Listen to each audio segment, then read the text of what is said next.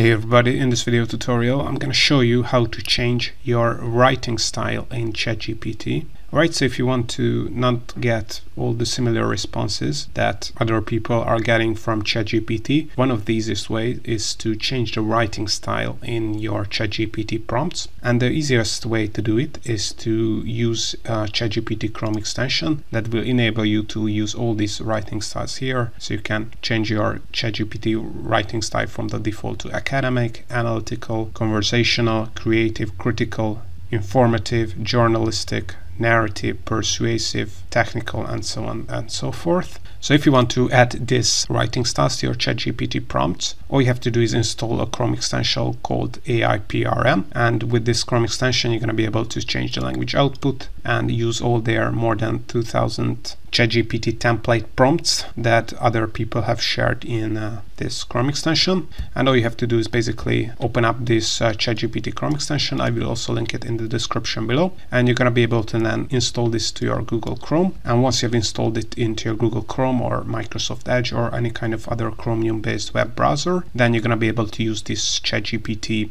Chrome extension in ChatGPT. And if you want to change the writing style, you just have to click on this down arrow here and select a writing style here. So let's say we want to write a blog post on how to make money with affiliate marketing. Then once you added the regular prompt you would do, all you have to do is add the writing style here. So let's say we want to have a technical blog post on this, then we would select technical here and then click on the send icon here, and as you can see we're gonna get a real technical blog post on how to make money with affiliate marketing.